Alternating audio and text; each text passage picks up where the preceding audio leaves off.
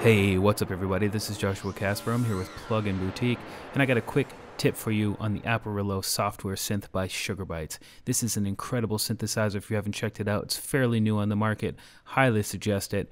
But this is like an atmospheric modulation, just beauty of a plugin. Check this out. I'm going to press one key on my keyboard, and this is just the preset called Arium SB.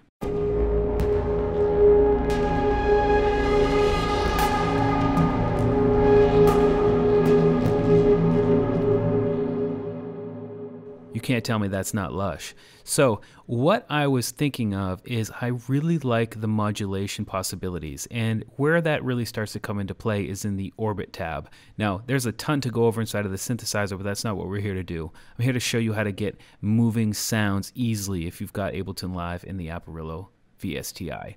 So if you click the Orbit tab, and by the way you can just click that logo as well, this is where you can start modulating the sound just by clicking this and dragging it around inside of this space. So each one of these is something different. It could be a synth, it could be an effect, it could be anything. And moving this ball closer or further away to these nodes gets different sounds. Let me show you what I mean. I'm going to go ahead and hit one key on my keyboard again.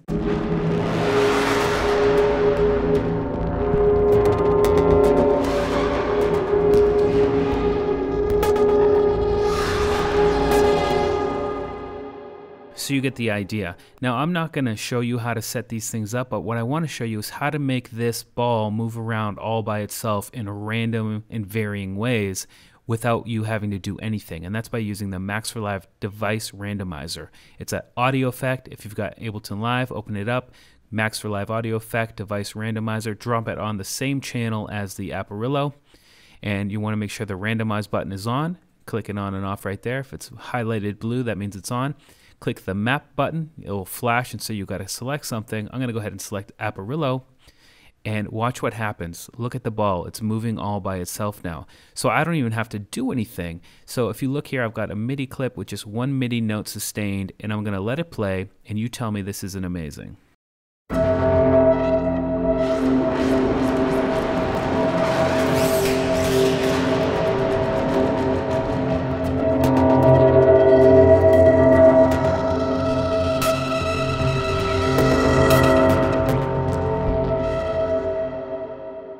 So that's just one of the presets, and if you look inside of here, there are so many presets, and really all of them work in the same way. And what's really cool is now that we've got that randomizer routed to the Aparillo, we don't need to do anything else. We can actually just cycle through the presets until we find something that we really like. So let's just check another one.